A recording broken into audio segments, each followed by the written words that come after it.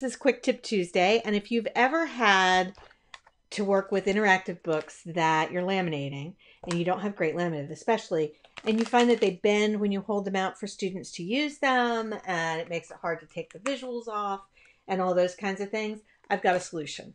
So essentially you're going to take magnet tape.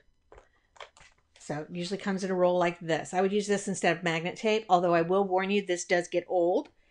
And so I'm just going to put 2 strips, because mine will not unwind because it is old, on the back of my book. Put it on a cookie sheet.